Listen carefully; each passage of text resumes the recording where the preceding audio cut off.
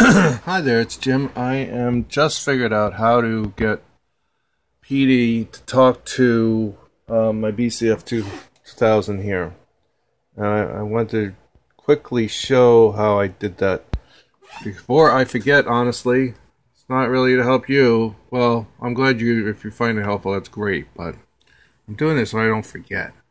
So the first trick is in PD, you have to set this this input device and output device. So here I have in my list, I have the BCF2000 as a input device, and I also have it as an output device. But if you don't set it as an output device, the BCF2000 will never see what you're sending it here. So that's key number one. I'm going to hit apply here and we're good to go.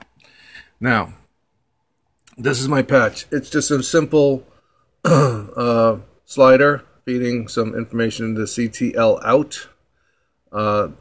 Velocity is 100. My channel is 1.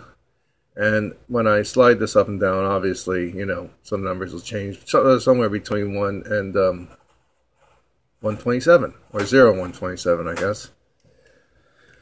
Okay, so that's the whole patch. This is it. There's nothing to it. Now, but here's the trick. You have to have, right now, this is in USB mode 1.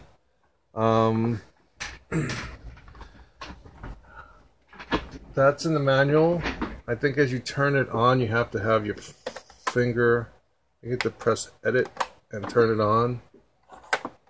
And no, that's not how you do it. I forget how you do it, but you have to make sure it's in USB mode 1. That's in the manual. Oh, excuse me. Okay, so now we're going to teach this slider. I'm going to teach slider number 7 to react to this thing. So I'm going to press learn, and I'm going to slide 7. And up here, notice it says FD7. Oh, goody. That means it's listening for FD7. Notice learn is still on. And 7 doesn't really matter. I'm going to go over here. I'm going to slide this up and down.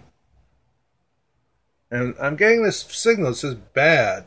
But if I just let go of this thing, I do it a little bit, it becomes good.